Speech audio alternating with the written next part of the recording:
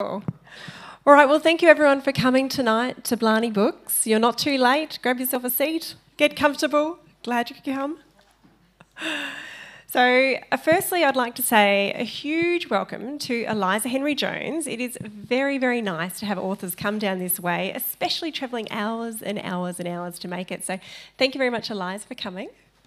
Thank you. I've made the executive decision to move in. This is like the coolest bookshop I've ever been in. It's lovely.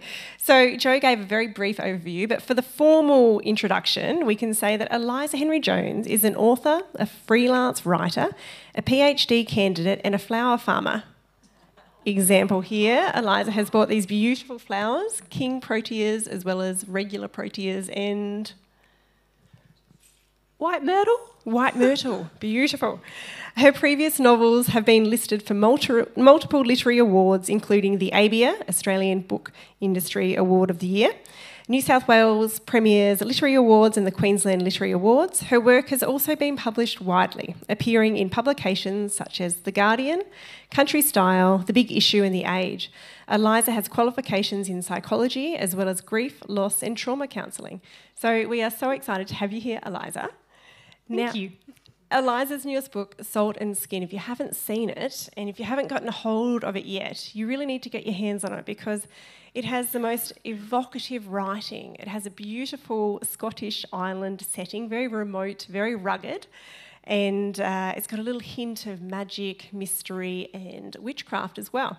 So Eliza, I absolutely adored this book. I was up very late on, I think, Thursday night, and I had at least a quarter of it to go, and it was well past my bedtime at that stage. But I thought, oh, I'll be able to put it down, and then, of course, I couldn't. So I stayed up very late finishing it and absolutely lapping it up because it is beautiful writing.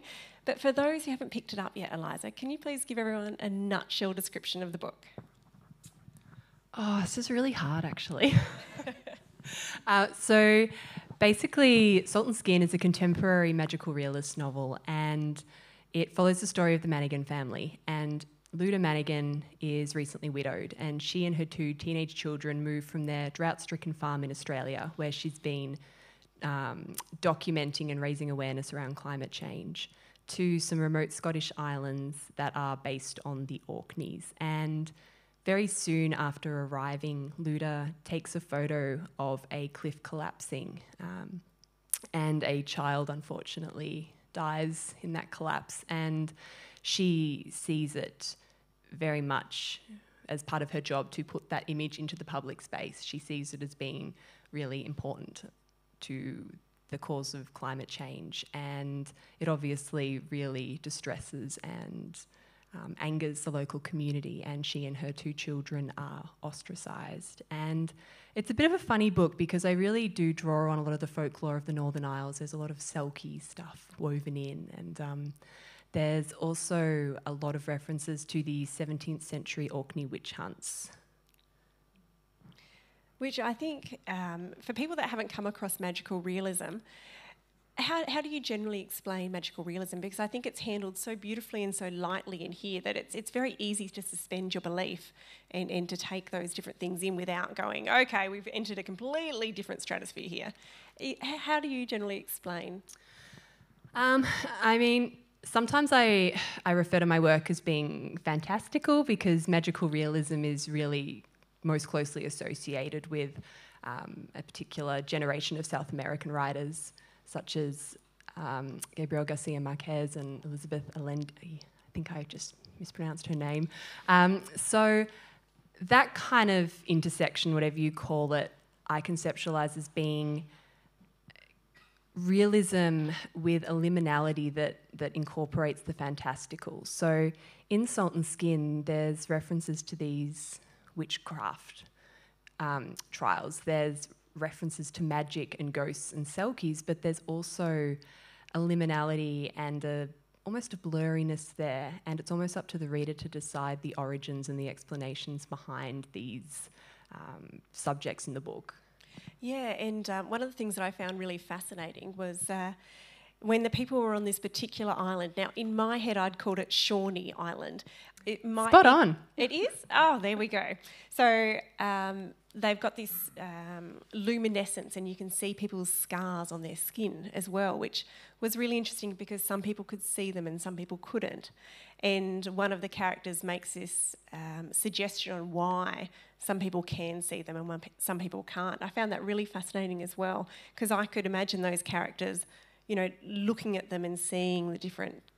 It's not something you generally think of, do you? Looking at someone and imagining every cut or bruise they've ever had or scrape on their skin. But as you're reading the book and you're really in that character's mind, you can almost imagine that everyone's walking around with those scars on display. So I thought that was quite a really interesting way of getting that magical realism in there as well, with that little aspect. Yeah. Thank you. Now, I'll say this up front. I got some Hannah Kent vibes from this book. And is there anyone in the audience that enjoys Hannah Kent's stories? Burial Rites, we've got Devotion. What was the one about the fairy? The Good People. The Good People. So I thought there was some really... And it's... I hope you take that as a compliment, because I find like she is a fantastic writer and Adelaide-based. But is this a comparison that you've had made often, or is this just the fact that this has such beautiful themes and that, you know, magic in there? It's been compared quite a lot to Hannah's work, which I will take. I'm here for it. It's also been compared a bit to Lucy Trelaw, who's another writer that I really love, and Sarah Moss. So I'm you know, keep them coming, really. And Hannah actually recently read it and did a lovely post on Instagram, which made me very, very happy. And I was on a panel with her at Melbourne Writers Festival, which was really cool too. Oh, but that is fantastic. Yeah, her work is just phenomenal. It is. And Lucy Trelaw actually provided the cover quote for this. So if anyone was around for the fabulous Port Fairy Literary Weekend that we had not that long ago, thank you, Jo, Lucy did a really great talk on a panel, and one of the things that Lucy particularly spoke about was setting, and how setting becomes one of the main characters in the book. I found, certainly when I was reading through Salt and Skin, there's that real fact that those islands and the rugged coast. Here in Port Fairy, we know all about rugged coasts, don't we? I mean, they're not quite as rugged, I'm sure, as Scotland, but I was certainly feeling like with that wind that forms the trees and, you know, the shipwrecks and things like that. I know that you had a residency in Ireland as well, and you actually got to explore where you've set the book. Was that a really key pivotal moment in deciding to set the book around there, or did you decide to set it and then you went to visit? Which way did it go?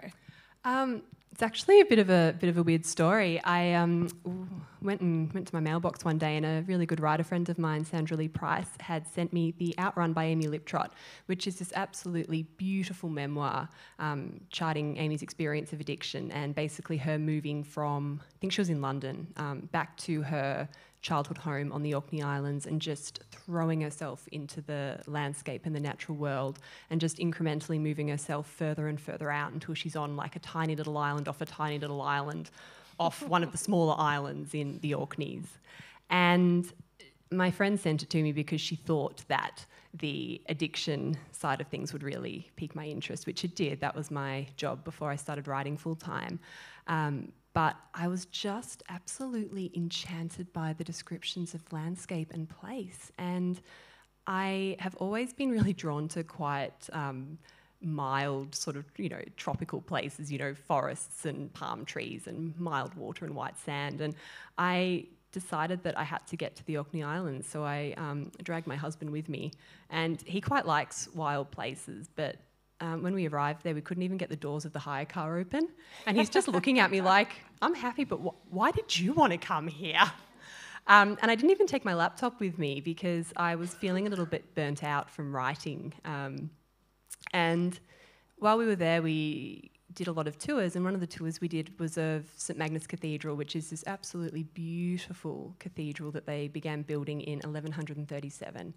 And it's in the centre of Kirkwall, which is the capital of the Orkney Islands. And while we were there, we saw the dungeon, which is like this hole high up in the wall that can only be accessed by a ladder called Marrick's Hole. And they also had the double hangman's ladder in just lying on its side, like you'd see in someone's garage, that was actually used in the executions of those accused of witchcraft in the 17th century. And it's so funny that I'd sort of gone to have this break from writing, and I just became absolutely entranced by the stories of the women and how fragmented and incomplete those records were.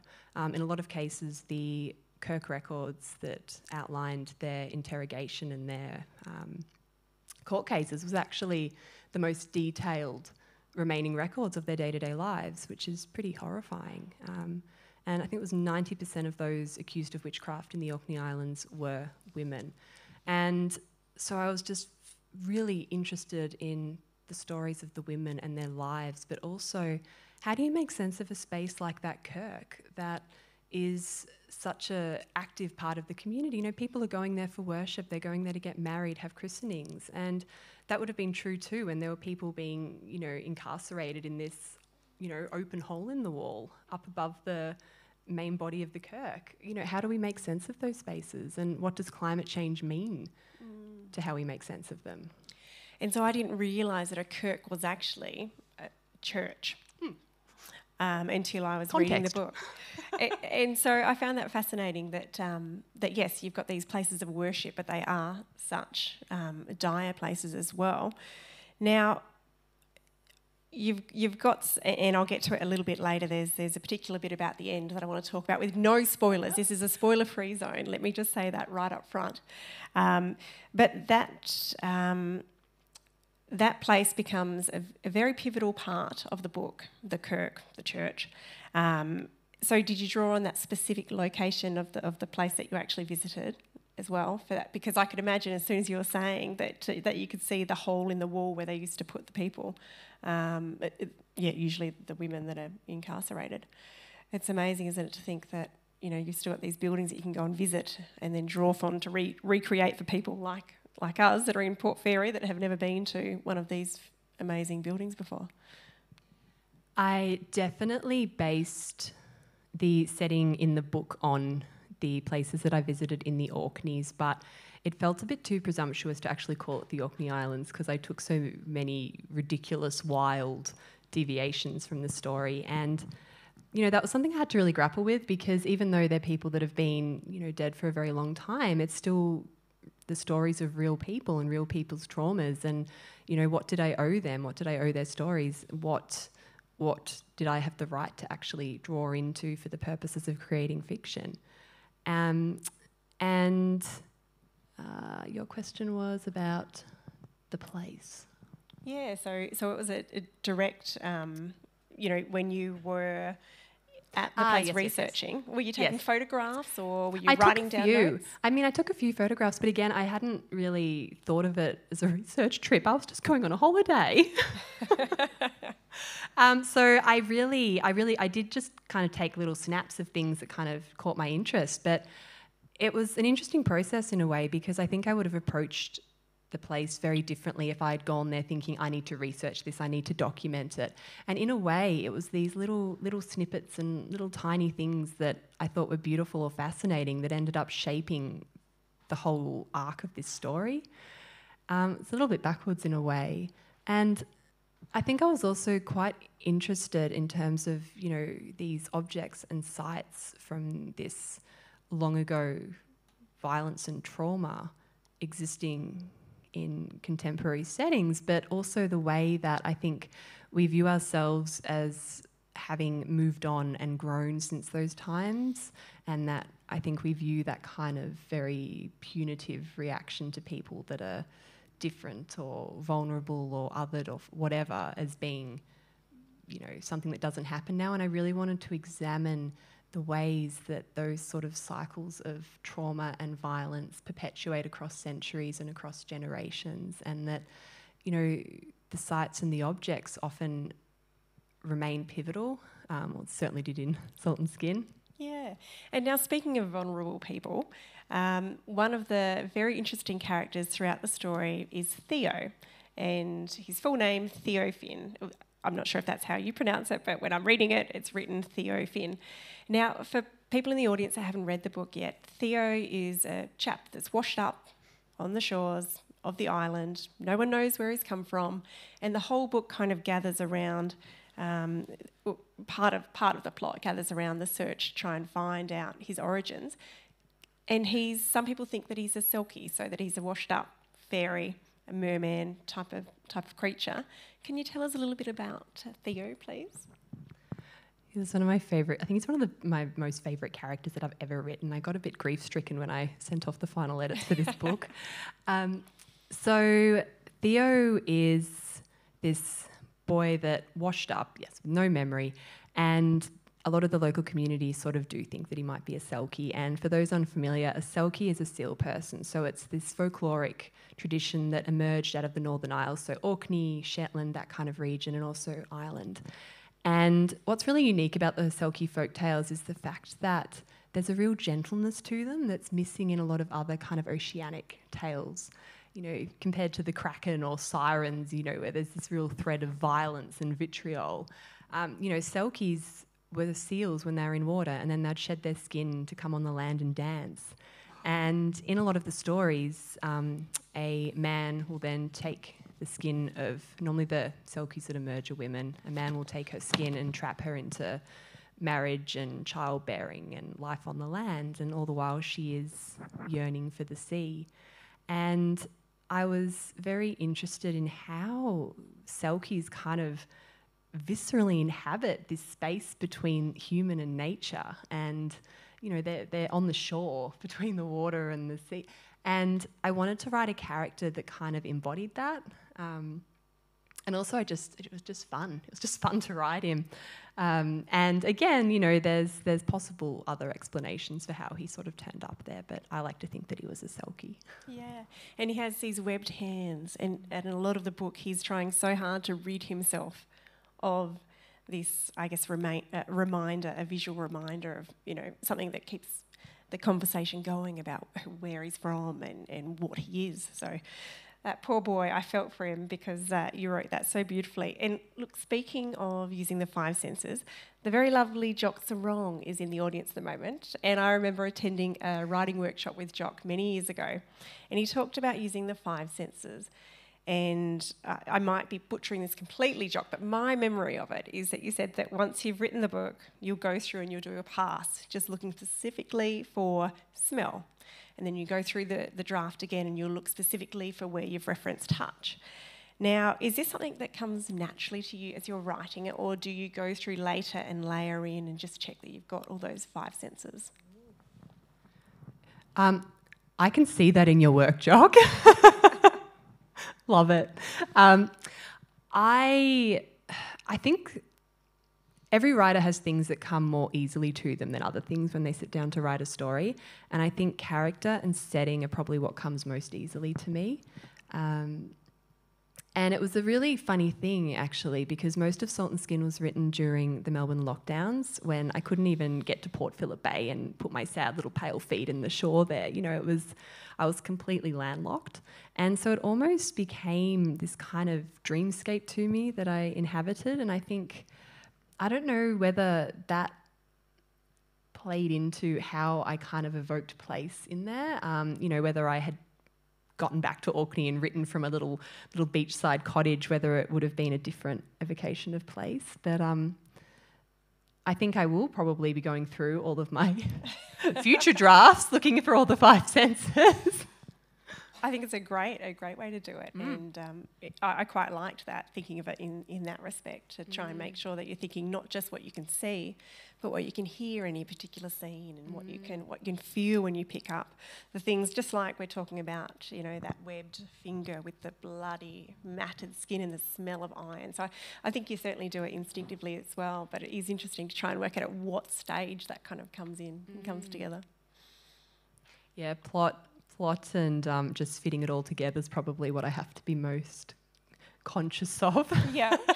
when I'm writing and editing and revising. Yeah, beautiful. Now, one of the other main characters, Luda, she is the mother that kind of, the whole story almost revolves around her, I guess, in a respect. Now, some of the time she seems like quite the self-absorbed mother who she just can't help documenting, photographing everything that she sees, for better or for worse. And she just doesn't seem to know exactly how that's going to impact everyone else around her. She's very fixated on her work and these images. But she loves her family dearly, and this keeps coming back time and time again throughout the story because we get to see multiple perspectives from different characters. Was it quite the balancing act, Eliza, to try and get that, to really show that she is very focused on what she's doing, but she also is very loving? So she seems to cross these lines without even meaning to, but you do feel sympathetic to her and you can understand how she finds it a struggle. Was that something that you found easy to write? Really, really difficult. Really difficult. Luda was the most difficult part of writing this book, I think, because I think in general our tolerance for complex, difficult women in fiction is pretty low.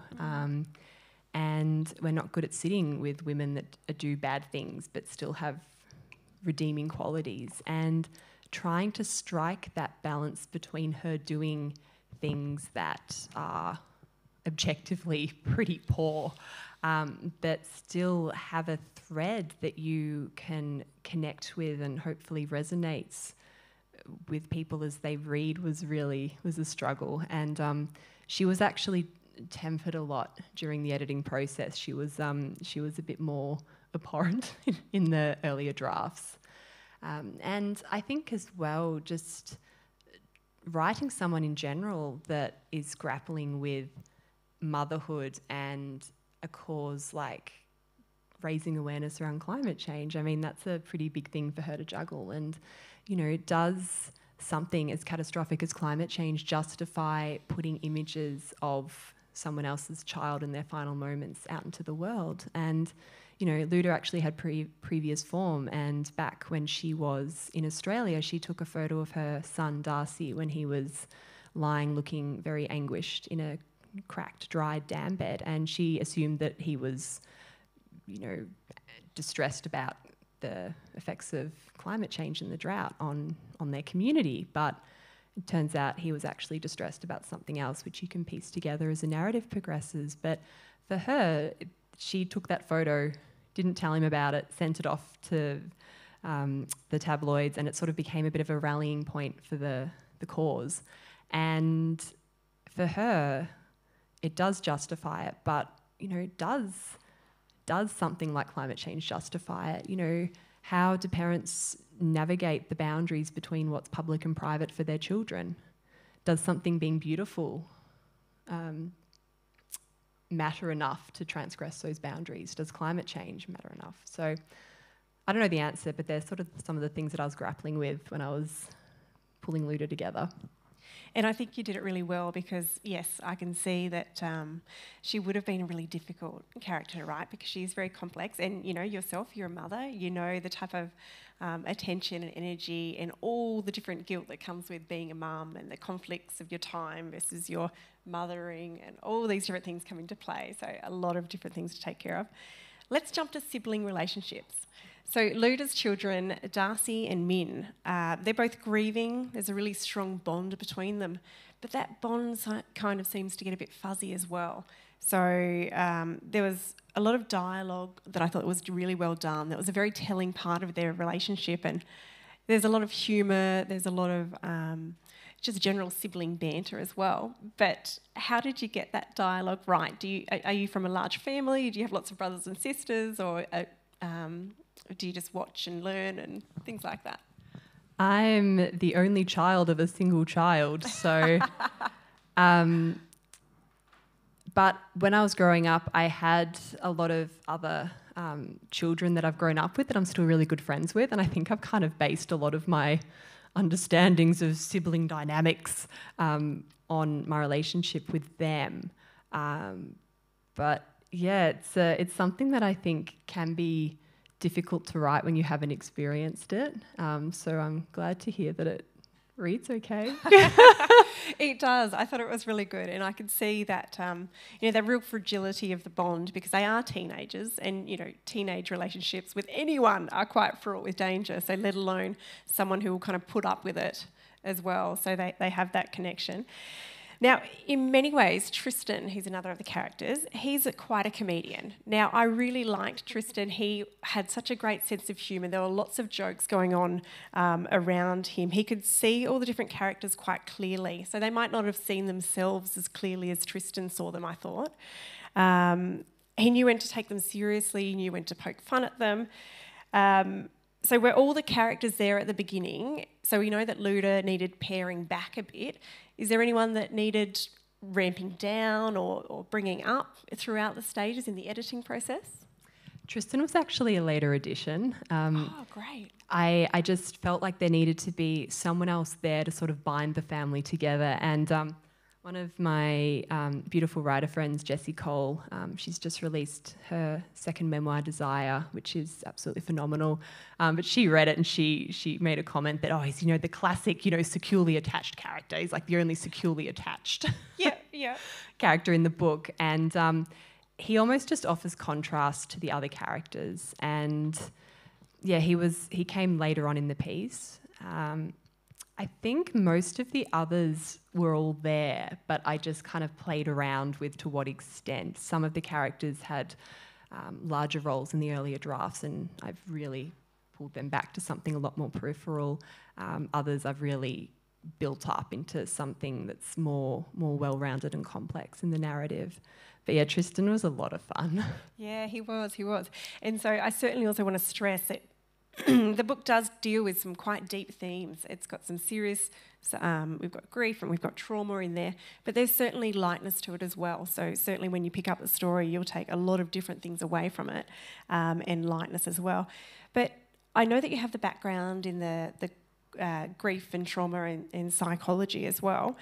You handled these issues, I thought, really sensitively, Eliza. It must impact on you having to go to these dark places when you're working on a novel, because it's never a quick process to dash out 105,000 words. How do you personally take care of your own self-care whilst you're dealing with and spending a lot of time on the page with issues like this? Is this where you go out into the garden and spend some time just cleansing it out, or do you have different techniques in place to be able to talk about stuff like this? I think I would struggle a lot more with writing about these quite heavy themes if they were done in a context that was desolate and dark. So even though there is a lot of grief and trauma in this book, it was almost the only way I could write it. I wrote it in a way that still had warmth and levity and humour in it, and that was how I was able to actually stay in that story world and do the work that needed done. So it wasn't hugely difficult. I think what I found most difficult about writing about those subjects was doing them justice. And one thing I sort of wrote Salt and Skin in reaction to is I've done it in my previous books, but there's this real tendency to have a traumatised character and the traumatic backstory is kind of dangled a little bit at the start, and you're like, I want to know what's happened, why are they behaving in this way, what is it? And there's sort of this build-up to a moment where they divulge their trauma to another character, and it's this moment of catharsis and growth, and they're seen and embraced and they can move on with the rest of their lives. And that isn't my experience of trauma working in the fields I was working in, and also personally. I think a lot of the time we don't actually necessarily even know what the extent of our trauma. We don't have narratives for that trauma. And I wanted the trauma in this book, one of the characters in particular, he never articulates what he's been through. You as the reader can piece it together, and I think there's an awareness that the other characters have all pieced together what has happened to him as the story progresses, but he never articulates it. And doing justice to that felt pretty large, and there was a lot of tweaking, because I think it'd probably be a handful of lines in the whole book that you pull that whole very complex story from, and just, it was almost like writing a poem, those few lines, just trying to do justice and make sure it communicated what it needed to communicate without hitting you over the head with it. So yeah, that was definitely in my mind when I was working on it. Yeah. And so let's move on to some lighter stuff. Now, writing groups. I know you have quite a few friends that are good company and they're in different stages of their publication journeys. Can you explain, how did you collect this little posse of writing friends? Or do you have several different groups? I'm thinking of the group that you're in with Kylie Orr, and I know that she's got a debut book out this year. And you kind of get together. I've seen some photographs of you guys gathering, and it looks like a lovely time. Is that how did your group form?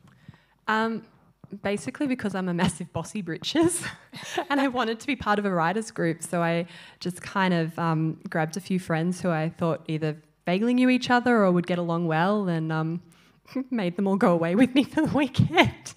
But that's really evolved, and we've got like a group chat that we talk on most days, which is really nice, particularly through lockdown. And we're all at very different stages. Some people are working towards getting their first work published. Kylie Ladd, I think, is publishing number 5 or 6, maybe, in February. But it's been really lovely because I think for me, I always wrote it was this very insular activity. I didn't tell anyone I was writing stories, and my poor mother would, walk into the study, and I'd quickly turn the computer off and just give her this, really horrified, betrayed look that she'd walked in while I was working. So I don't know what she thought I was up to, but she was very relieved when I kind of presented her with this giant stack of A4 paper at the end of it. So I think it's been really lovely and a real revelation to form those connections with other writers, and because writers are awesome. And to share my work at different points of development and read other people's work, and it's pretty special. It is, and they're there to cheer you on when you're doing well, when you've got a book out, and tell their friends about it, which is always good. Another thing we did touch briefly on is flower farming. Now, for the people that are here to talk about books, we're going to quickly digress and talk about flower farming, because Eliza and I both love a bit of green thumb action. So how do you fit flower farming in with your writing? With great difficulty. I'm very tired. But I think in a lot of ways, flower farming is such a lovely thing to do alongside writing, because it's so cut and dry. You plant the seed, you grow the seed, you cut the seed, you sell the plant that it's turned into, and it's just so formulaic. And there's something just very soothing about being out in the sun and the weather and the dirt, and it's a lovely way to sort of get out of my own head, which I think sometimes is really vital when you're a writer. And also they're just pretty. Yeah, they are. The beauty of having a vase or something like this next to you whilst you're writing. I don't know about you, Eliza, but often when I've got a bunch of flowers next to me on my desk and I can't think what the character's going to do next, and I'll look across at this bunch of flowers and I'd admire the way the ranunculus are all kind of curled around each other, the petals, or there'll be a spider dangling there, and I'll think, okay, that's what I could do next. I could have a spider in the room, and are they scared of spiders, this character or not? So just little things like that just having that vase of flowers there will just kind of spark something. Absolutely, and I think, gardening and writing are both activities that require a lot of optimism and hope. You set out writing a story in the belief that you're going to finish that story, and it's going to take years, and it's going to be a lot of hard work. And I think similarly, you plant a seed and you hope that in, maybe it's a few weeks, but, in some cases, you plant things and you think, well, hopefully, in 5 years I might have a tree, or in, 4 years I might have some proteas. So there's a real underpinning of hope that I think is a really lovely thing. Yeah, absolutely. Now, take us back a step. Before children, before fiction books... Was there a time before children? Before flower farming, what would 10 or 15-year-old Eliza say about the lady who's sitting in front of me with not one, but did you say 5? Several books? Oh, yeah, 5 books, yeah. 5 books. 5 books, awards under her belt, who goes around travelling to do talks at beautiful bookstores like Blarney Books, talking about books. What would 10 or 15-year-old Eliza, who was typing up her stories on the computer, say about this success? think she'd be pretty chuffed. Yeah, I mean, at that age, I didn't even think that, it was a reality to make a living from your writing. And, I think it's a patchwork kind of job. You do a lot of different things, but that sort of adds to the magic of it. But yeah, I'd be very chuffed. Yeah, that's great. And can you explain a little bit about your past publication as well? Because I know often at our book events here at Blarney, there are often people who are writing and dream of one day having a book of their own on the shelves. What was it like for you? So you went from a young girl who would write secretly. How did you go to actually getting your first contract? I sort of always viewed it as something that, it takes this much time to actually write the book, and I may as well invest this much time at the end and see if something comes of it. And my long-term goal was to hopefully make enough money from my writing to justify having a day, maybe 2 days a week that I could spend writing. And I studied psychology and grief, loss and trauma counselling and was working in alcohol and other drug sector, and I just kind of kept writing on the side because writing is how I had always understood the world. I've never been someone that's kept a journal or written about my own experiences, really. So how I kind of managed that as quite a wordy, introspective person was writing fiction that involved characters grappling with similar things, and it was very cathartic, and it often gave me a lot of comfort and insight into whatever I was going through. So I kind of just kept trucking along writing, and then I sent a manuscript that did not end up getting published to an agent, and she liked it, and she said, yes, I'll take you on, I'll send it out. And I think one thing you're really drummed over the head with as an aspiring writer is that agents are really hard to get. So I kind of thought, I'm going to get published. I've got an A, this is it. And everything moves very glacially in publishing. So I think it was probably 7 or 8 months later that we'd heard back from all the publishers. And all of them had said, the writing's nice, but, we can't sell this. There's no hook. There's nothing marketable about this story. And by then I'd sort of written my next one. And my agent read it and said, well, I think this is probably going to get a similar response. Like, I really like it, but it's very quiet. It was called In the Quiet. It's a very quiet story. And so we sent it out, and I really wasn't expecting anything. And I just busily started working on my next one after work. And it went out to 10 publishers, and it ended up getting 5 offers. And I signed a 3-book deal with HarperCollins. And I was 24 at that point, so it was pretty huge. Yeah, it was absolutely astonishing. And it was also a very difficult process in a lot of ways because I am a very introspective person, and it had always been this very private thing. And then suddenly, you're being interviewed and you're giving talks and people are writing about your work, and it felt very revealing in a lot of ways.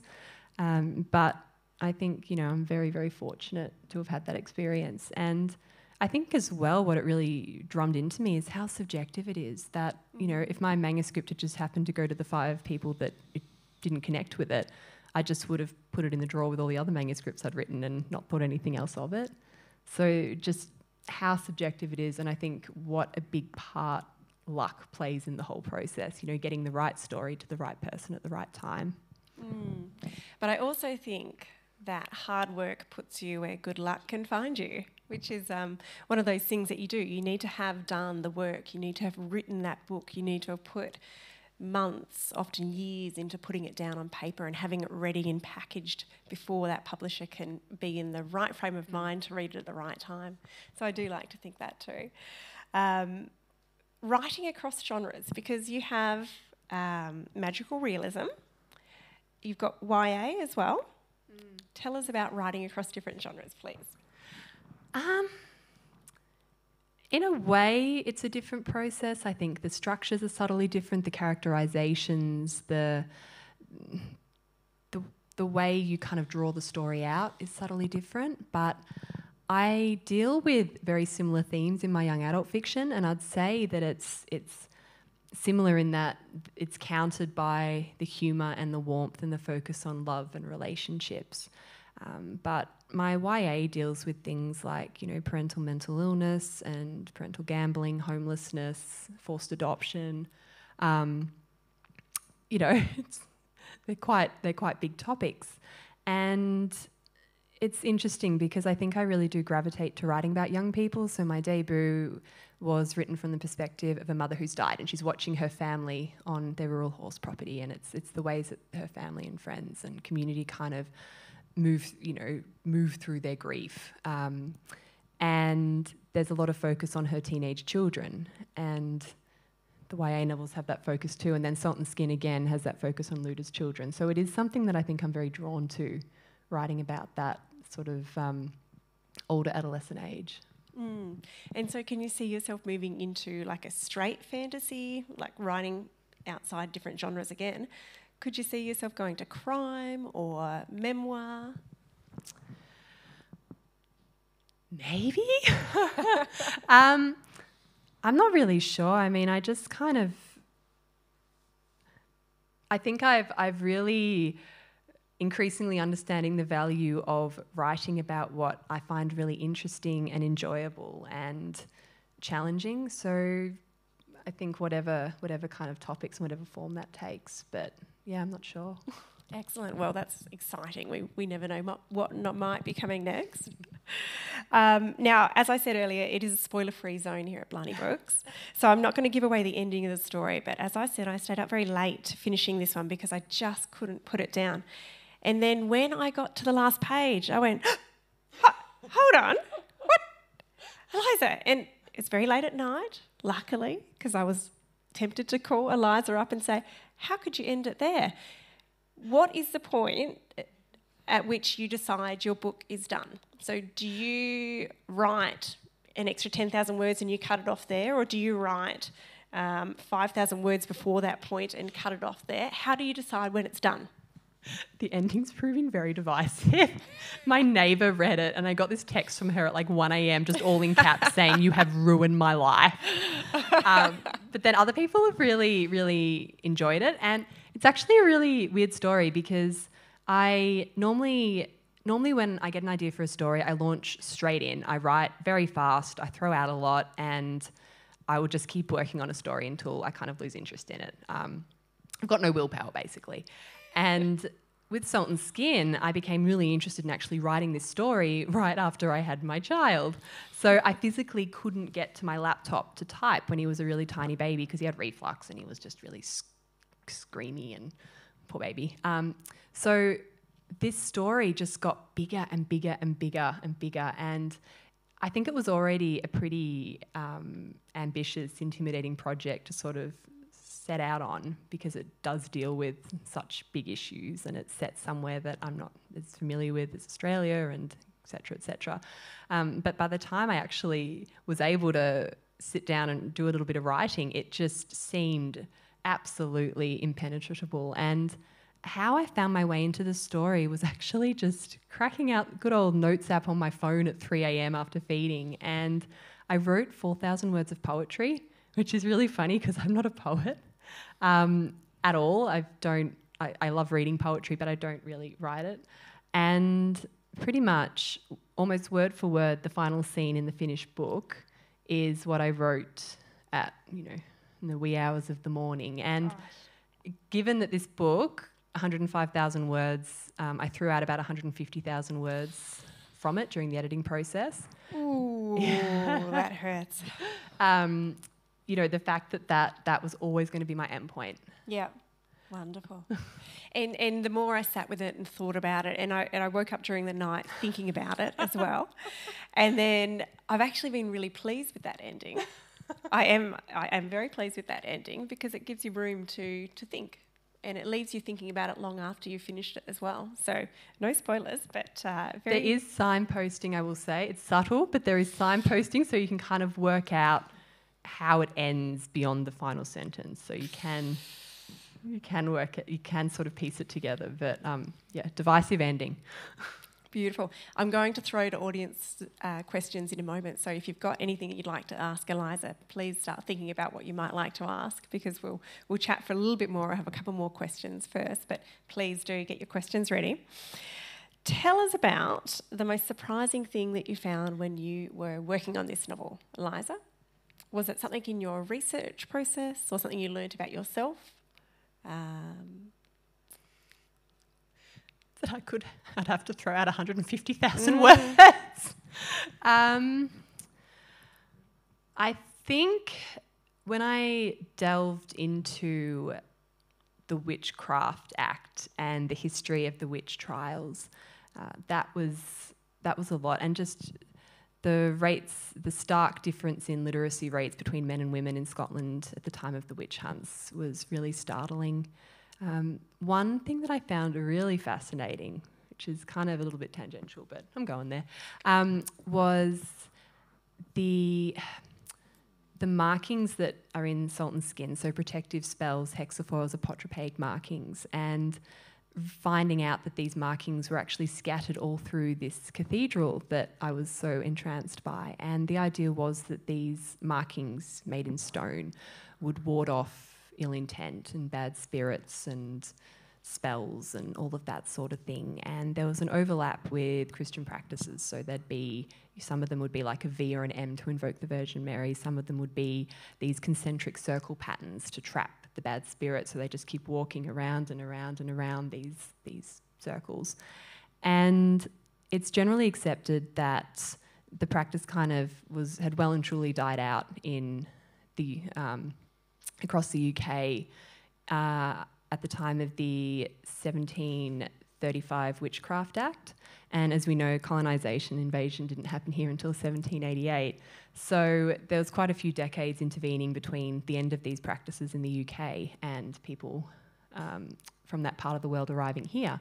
But they found that actually people seemed to revert back to those practices when confronted with the communities of people that were already here, confronted with the unfamiliar landscape, confronted with the unfamiliar weather, the animals, and the season, everything. People reverted back to these practices, and there's a man called Ian Evans who has done a lot of ongoing research into that, and he thought they were confined to Tasmania, these markings, and he then found that they're actually scattered all through Australia. So that really excited me, because for me they kind of embody this, fear and trauma and environment and history, and the fact that they were found in Australia and they're also in this little cathedral on an island off the north coast of mainland Scotland was really exciting. Yeah, no, that's really neat. I didn't realise that we had much of it here in Australia either, so there you go. Now, I also wanted to ask you a little bit about Australian book recommendations, because you have a lovely writing group, but you also read really widely, and you've got lots of different connections throughout different writers in different genres. Can you tell us what you've been reading recently? I have mostly been rereading fantasy books lately, because my doctorate's due in a couple of weeks and my brain is slowly leaking out of my ears. But I did recently read Jock's latest book, Settlement, which I absolutely adored. And what else have I read lately? I am currently reading The Eulogy by Jackie Bailey, which I'm really enjoying as well. I'm going to be driving home later and all these amazing books are going to pop into my head. Was it Melissa Manning? Smokehouse by Melissa Manning is really beautiful as well. And she was at the literary weekend as well, and she did a really good talk about short stories here in Blarney Books too. So that one's on the shelf as well, which is good. I've got a fast five, so I'd like to know quickly the first thing that pops into your mind for the answer to these ones. Do you like paperbacks, ebooks or audiobooks? Paperbacks. Paperbacks, right. Bookmarks or folded corners? Folded corners. Luckily, I gave her a bookmark today. Thank goodness, as your problems are solved, Eliza. And sometimes I highlight the pages as well. Oh, goodness, we can still be friends. I can overlook that. Do you prefer plotting, writing, editing or promo? Writing. I'm a terrible plotter. I quite like revising as well, but I think writing's the most thrilling experience for me. Music, silence or background noise while you're writing? Music, I didn't realise it was a thing, but I've actually got synesthesia, so I see like colours with music. So I have certain songs that I listen to that evoke the right kind of shapes and colours for whatever story I'm working on. Lovely. So what type of music did you listen to whilst writing Salt and Skin? I listened to a lot of Bach actually, Oh, and there was a couple of just random songs that came on shuffle from like movie soundtracks that just fit in perfectly. So I just tend to listen to them on repeat, and yeah, my partner goes slowly more and more crazy. Fair enough. There's some really good playlists on Spotify, like Pop Goes Classical, so songs that you know but all done to classical tunes. I've written a fair bit to those songs. They're quite good. Favourite piece of writing advice?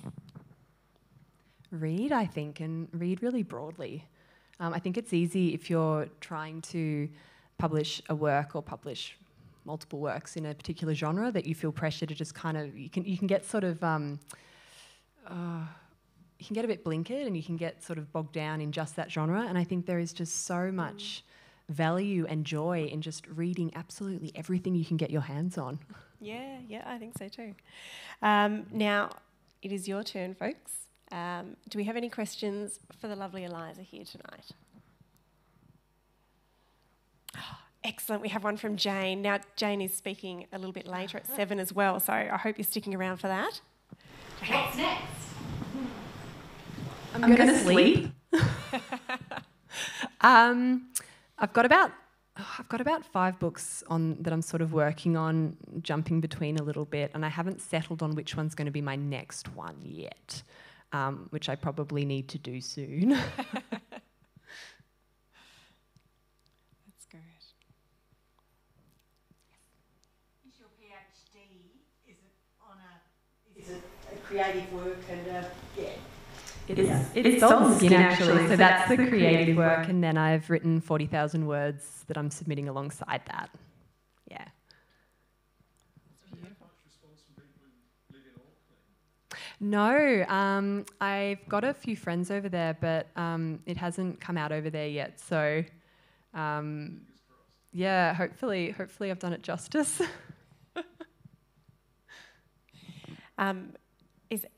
I'll quickly interject while you're thinking of more questions, but I want to know what your writing day looks like, Eliza, because you do have lots of different things juggling, you know, your study as well as your actual fiction work, as well as the flower farm. What does it look like for your day? Are you an up early person or you're a late writer? I have had to sort of relearn how to write since having a tiny little human, and I've always really liked writing in just like really big chunks of time. I can sit and just write for 12 hours straight, but with a tiny human, that is not really a thing that you can do. So I've had to relearn how to write, and I have started writing after he goes to bed. So I do most of my writing from probably between 8 and 1 a.m. Wow, yeah.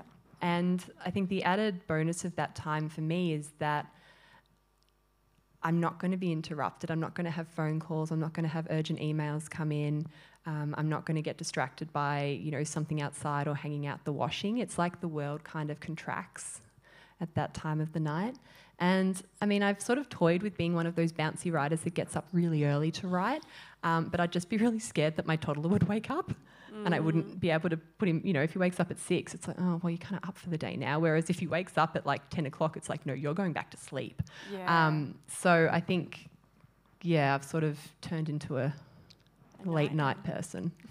I was actually watching an interview with Dan Brown, the Da Vinci Code, and he was saying 4 a.m. He sets his alarm every morning for 4 a.m. and he gets up and he writes. I think, wow, that's some serious commitment to get up at 4 a.m, isn't it, to do that? But then, see, I couldn't stay up late and work until 1 a.m. either. It's interesting the different way that people write, have got their own different processes in their brain. You can train it to function at a certain time and do the writing. Yeah.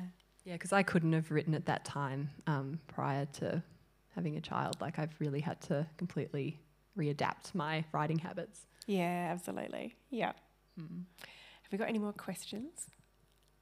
Jock has got one. Liza, could you just tell us about Townsville and about what your reaction to it was? Townsville. Yes, so Jock and I were on a residency together at the Australian Institute of Marine Science up in Townsville, and it was really lovely being there with other writers and being able to talk to the scientists and the researchers and getting that inside look at all the research. It was just incredible. I think what really struck me was how careful the researchers are about what they put into the public space and how much that gets dragged around to serve different political agendas and how warped it becomes, and you know what we as artists and creators can do to kind of become part of that dialogue in a meaningful way. But yeah, that was an absolutely amazing experience.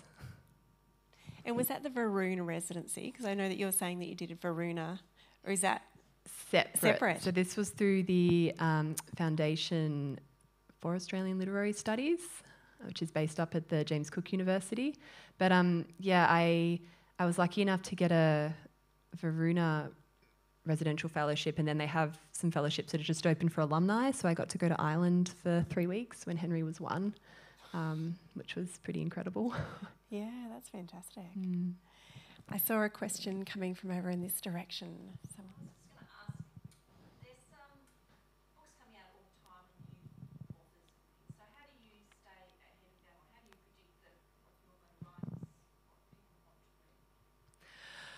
I think I've almost had to detach from that because it's so unpredictable and uncertain, and I couldn't think of anything more disheartening than spending 3 years of my life, however long, you know, dedicated to writing something, you know, just on trend or ahead of the trend, and then to find that it's just been, you know, it's an inundated area, or, you know, it's not quite right. And so for me, I think the biggest thing has just been to preserve and cultivate the joy and to just do everything I can to eke every bit of goodness from the process, because the rest of it's just so unknown.